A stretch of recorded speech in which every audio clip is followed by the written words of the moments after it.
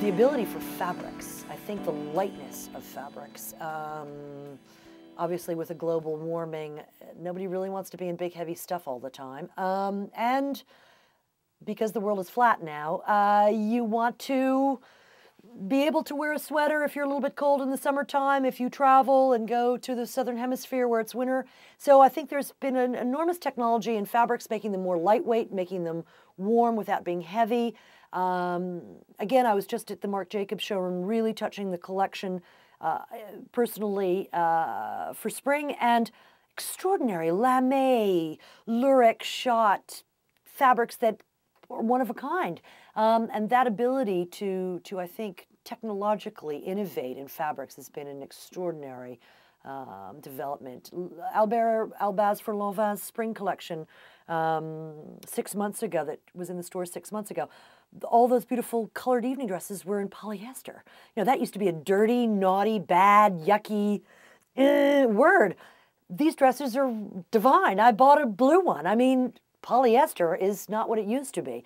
It's as delicate, it's as sophisticated as the best silk on the planet. And I think in some ways even allows more flexibility and fluidity, and it's a little bit more modern for a woman that's, you know, packing a suitcase and traveling, because it's not quite as fragile, and yet it's still got the drape and the fluidity that you would expect out of a natural fiber. So I think fabric technology, I think, is it's really changed a lot of fashion in the way we look at clothes and how we can design them and how we like to feel in them. Just lighter, easier, and stretch. My God, what did we do before stretch? What did I do before stretch pants? Miserable. So just even that technology, which wasn't around in my mother's generation, really, is just fantastic.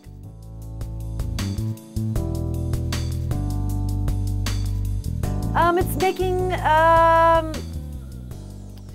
are no isolated pockets anymore. You know, if you want to get the little black dress from Balenciaga and they don't have it in New York, you can call around the world and try and find it.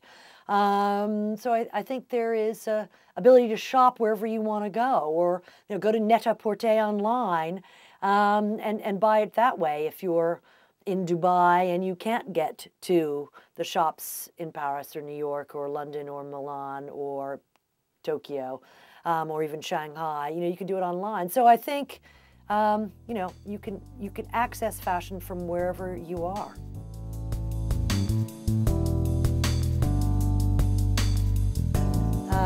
Without saying that green is becoming a kind of hackneyed thing for everybody to hang their hat on, a little bit.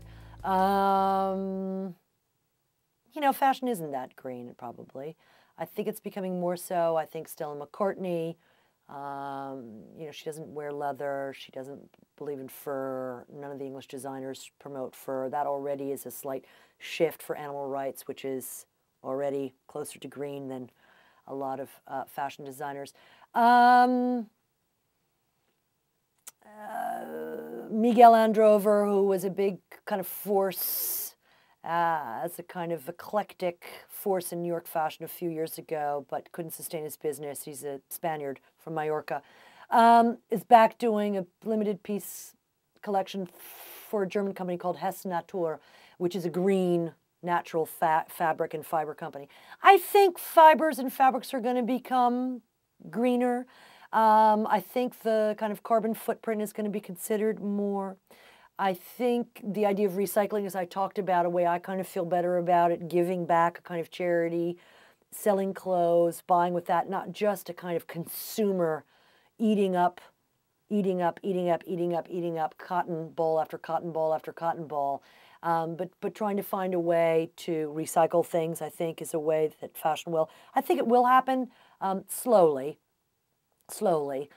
There's something antithetical to a really sexy stiletto shoe and being green, which by virtue of that sounds like a flat, sensible Birkenstock. So the two of them are not on the same page yet, but I feel there's a slight undercurrent about people being a little more thoughtful and careful about their choices as they're designing.